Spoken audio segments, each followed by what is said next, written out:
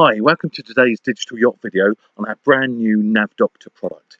So NavDoctor is an NMEA 2000 diagnostic and testing tool based on our NavLink wireless gateway. So it features the same enclosure and also the same integrated NMEA 2000 drop cable.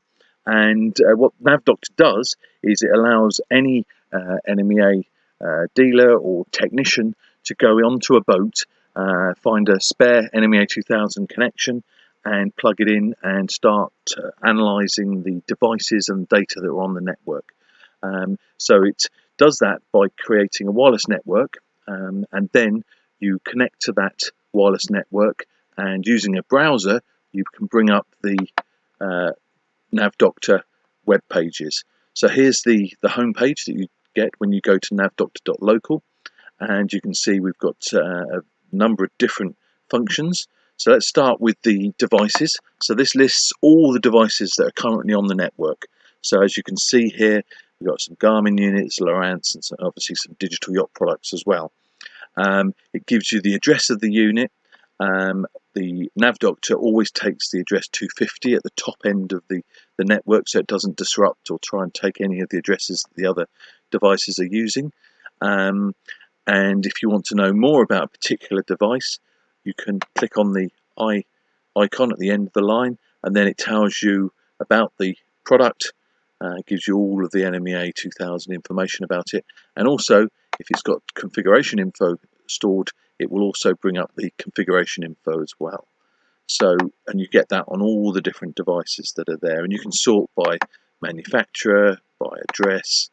If you add a new device, you can just click the refresh button at the bottom there, and it will add the new device to the list. So that's the device list. If we go back to the home page, alternatively, you can also use this quick menu option at the option here, which lets you go directly to a page without having to go back through the home page. But let's have a look at the PGN list. So this is a list of all the PGNs that are currently being transmitted on the network. It gives you the source address of the device that's sending the message. It also gives you the destination address. Normally that would be 255, which is the global address, which means that PGN will be received by all products. But you will sometimes find an addressed PGN like this one here. So CAN address device on CAN address 5 is trying to talk to the NavDoctor for an ISO request, and that's just being addressed directly to the NavDoctor. So those are all the PGNs. You get the PGN number, which you can sort by, and then also the description of the PGN. And at the end here, you've got the timestamp, so that just gives you the time in seconds of the next update. And if we go, for instance, say we wanted to have a look at the vessel heading, we can click on the information icon at the end of the line, and it gives you then a list of all the fields in that particular PGN. It gives you the values and also the units of measure that are being used. So you can do that for all the different PGNs that are there listed. Next, we're going to have a quick look at the view data, or the raw data page. So this really, this page just shows you the amount of data that's coming off the network, but the key thing for this page is that you can actually log this data and then save it to a log file, and that log file can be zipped up and emailed to us, and we can, if you've got a particularly knotty NMEA 2000 networking problem, we can take a look at that log file for you and hopefully help you get to the bottom of what's causing the problem. So that's that. So the next feature of NavDoctor we're going to look at is the health check. So this is a very simple but effective check of the health of the NMEA 2000 network. So you see here the supply voltage to the network, and if I just tweak the voltage on my power supply, you'll see that will start to increase, and it goes up.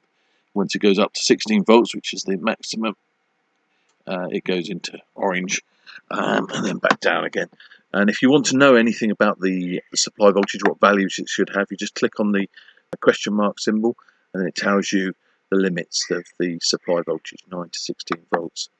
You've got bus load here. This is a percentage, so at the moment there's not an awful lot of bandwidth being used up with all the PGNs, on the network, only about 4%.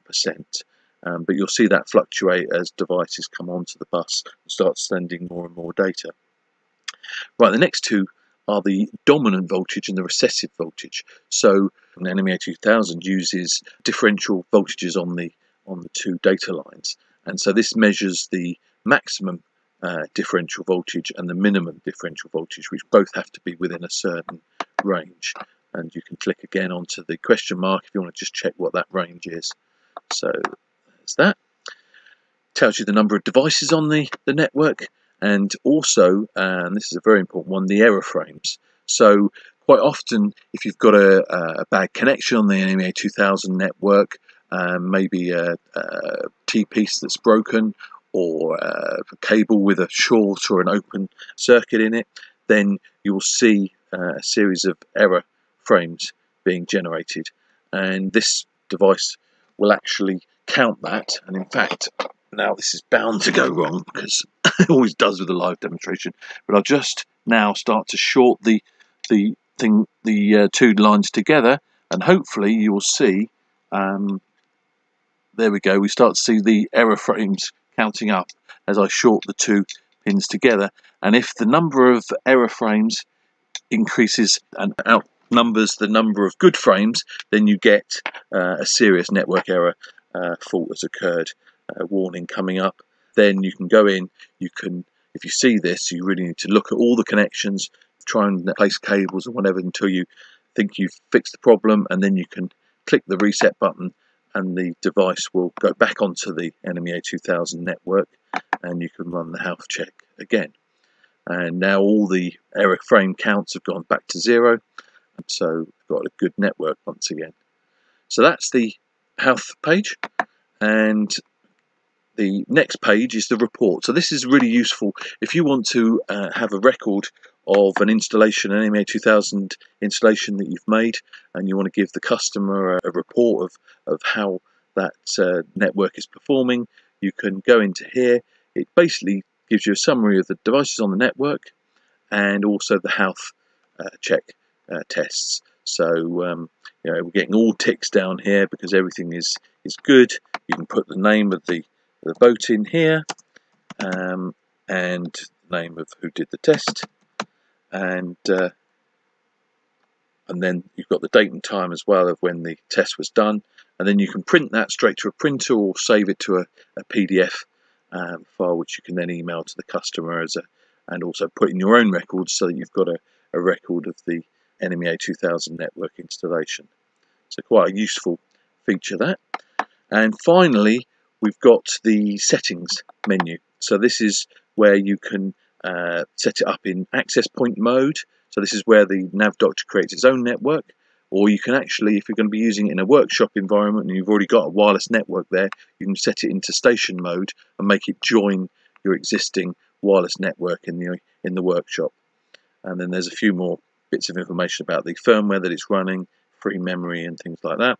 And here is where you do the firmware update. So if we release a new version of the NavDoctor, say we've added a new feature, new test, then you'll be able to update the firmware through the web interface. So that's it. I've taken that through at quite a pace, but hopefully you found that useful, and you can see all of the benefits of our new and unique NavDoctor diagnostics tool. Thank you very much for watching.